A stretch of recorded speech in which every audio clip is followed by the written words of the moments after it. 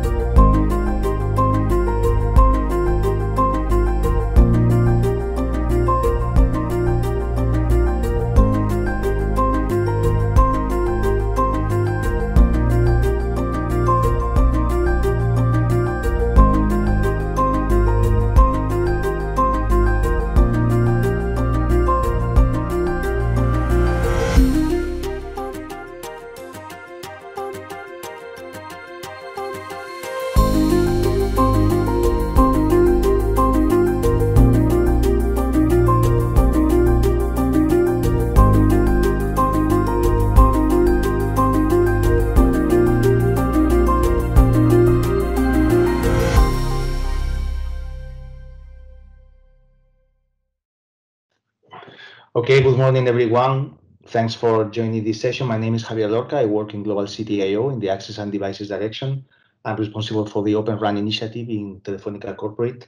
And I will focus my presentation on explaining the details of the OpenRAN ecosystem collaboration that we launched at the beginning of this year and explaining the rationale for OpenRAN in Telefónica. So as you can see this slide, these are the principles we understand in OpenRAN, both in terms of initiatives and components. The initiatives that we want to promote as part of the OpenRAN activity is first to decouple the software from the hardware. So that means procuring and optimizing independently all the software components from the hardware elements and having the hardware all based on x86 servers. Opening the chipset, that means using standard chipsets from the IT world and selecting the best family according to the performance and the capacity in the radio required for 4G and 5G. Having open APIs as part of the software stack to facilitate, for example, the deployment of new services and integrate new components from different vendors, for example, edge computing applications, virtual reality platforms, even integration with the fixed network, so a whole bunch of new services and capabilities in the radio. Opening the RF chain, that means connecting through an open standard like an ORAN eCPLI interface with a different radio units from different suppliers in a completely open way, as long as the ORAN specifications are fulfilled, and hence helping commoditize the radio component as part of the ecosystem. And finally, having an open books, so that means having transparency in the costs as given by the standard components inside the radios and the basebands, the chipsets, the elements there, and having a full control of all the ecosystem and widening the ecosystem, introducing new partners to diversify the supply chain and have a better sort of to say a market perspective in terms of hardware components, software components, and widening the ecosystem in the end. And this slide about the architecture, I think, is very important because one of the points usually confusing when you talk about OpenRAN is to which extent the radio should be cloudified. So this is a picture showing a distributed RAN, more a traditional RAN architecture as of today. That means having all the baseband processing at the site, and the baseband unit comprises all the digital processing together with the radio, and everything is a vertical implementation of a given vendor. All the elements follow proprietary interfaces and proprietary hardware and software components.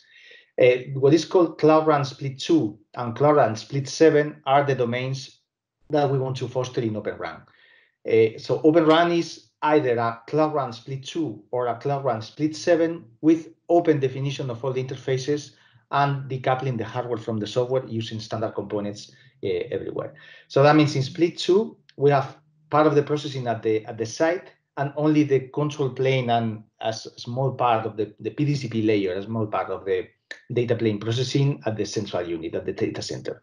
And this comes from the requirements in the transport. In Split 2, the requirements for the mid-haul is the interface between the DU and the CU is actually very similar to those at the backhaul. So that means you can reuse to a large extent your existing backhaul network for the RAN. Whereas in C-RAN Split 7, you actually virtualize most of the baseband, leaving only the lowest physical layer and the RF components, the RF processing components at the radio site. And the DU and the CU can reside in data centers, either in the same data center or in different locations. But actually, this puts stringent limits in the transport in terms of delay and bandwidth that are actually especially stringent for 5G applications. 5G applications with a large bandwidth and small delays actually require very good front-haul networks, actually dark fibers or point-to-point fibers between the sites and the data centers, and that you cannot always benefit from in your deployment. So in many cases, you can only go for Split 2. In others, you can go for Split 7, and both are the domains of OpenRAN. Actually, the optimal architecture in terms of virtualization capabilities is actually Split 7. But of course, it all depends on the transport in the countries. This picture shows actually one of the most challenging tasks that we are having in OpenRAN, and it's one of the reasons why we selected the Supermicro in our consortium.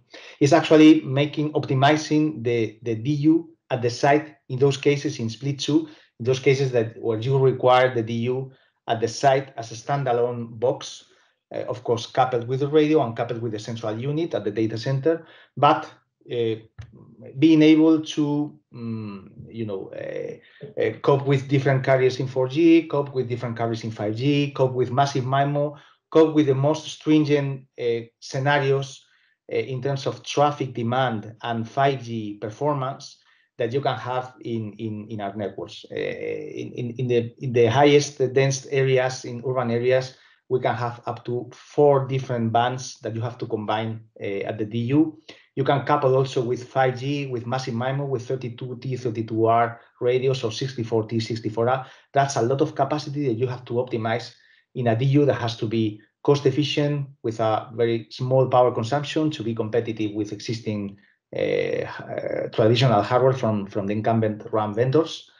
And of course, with some elements being optimized, like the FEC acceleration, the hardware acceleration that is required by the forward error correction, that you can make it with FPGA cards or with ASICs.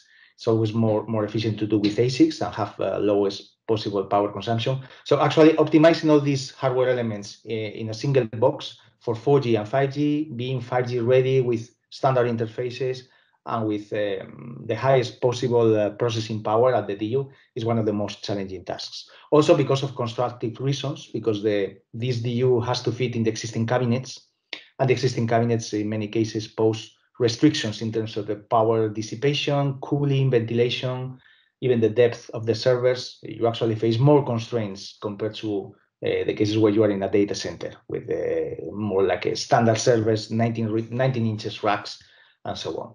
So having this kind of unit for 4G and for 5G is one of the most challenging tasks, and that's why we selected Supermicro together with Intel and with other companies in the consortium to optimize the hardware elements here. Finally, just a note about the standard support. All this activity in Telefónica leverages the current ecosystem of industry partners, of course, fulfilling and respecting the specifications from 3GPP. And in those cases where 3GPP doesn't provide a full-fledged solution, we resort to the ORAN specifications, particularly in terms of the interfaces between the logical elements and also the front-haul, particularly the front-haul interface, the split 7-2 from ORAN. Also, we can leverage on small cell forum for things like connecting small cells to the data center with what is called split 6, which is a very popular alternative to optimize the connection of the small cells with the data centers. And we also leverage many activities done in the TIP project led by Facebook, where we all participate in different work groups, and that promotes the use and the lab testing of open source technologies and different hardware and software elements in the lab and also in the field, and also helping accelerate the ecosystem by supporting trials and helping the ecosystem drive for the new entrants with consistent IPR policies and with all the activities required to make this happen. So we are leveraging these activities, so we are not like inventing the standards. We are being supported by all these activities, and actually will be very important for OpenRAN. Okay, so thank you very much, and we can go directly to the Q&A session.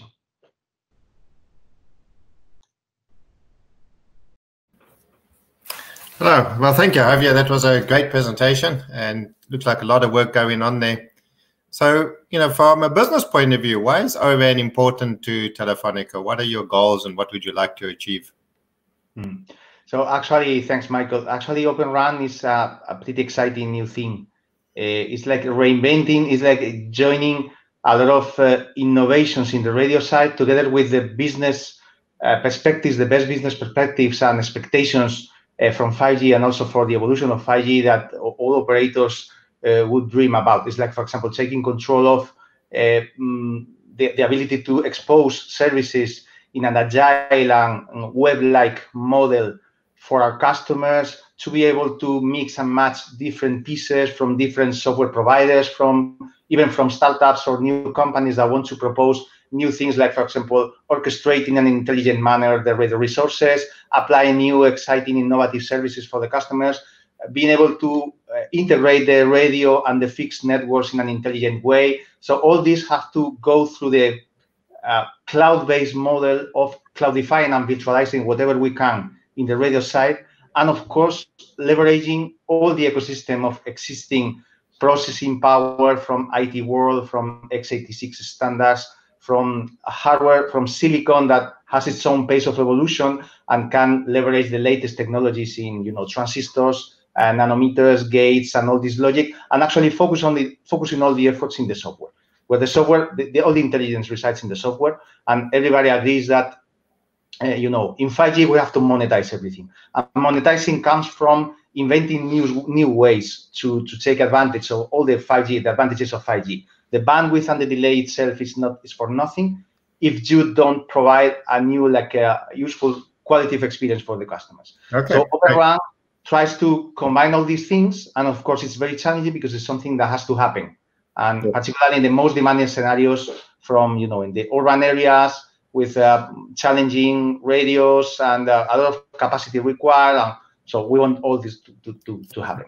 And you recently did a press announcement around ORAN with a number of partners. I see our time's getting short, but briefly, what is the attraction to working with Supermicro for you as you go on this journey? So actually, when we met Supermicro, we were very positively surprised of the capacity, first, the agility and the flexibility that it was evident since the first discussions that Supermicro could have the ability to actually shape the products and even the components or the direction in the components in the boxes in the x86 servers to our needs. And also with the use of the most advanced technologies for integrating many elements, processing power, capacity, or actually transforming even the shape of the servers to our needs in terms of the the power dissipation, the cabling, the access to the servers. So all these things were actually essential for these times in OpenRAN, where we're going to shape all the IT ecosystem towards cellular world. This means transforming all the hardware and software elements. So actually, it proved a very useful collaboration, and we're actually happy with that. Okay, well, thank you very much. I think that's all the time we have. So I'd like to ask everybody to join our next session, Supermicro Technology on 5G micro data centers. There's a link at the bottom of your screen. And thank you for joining us today, and look forward to interacting with you more in future. And thank you, Javier, very much. Thank you. Thank you.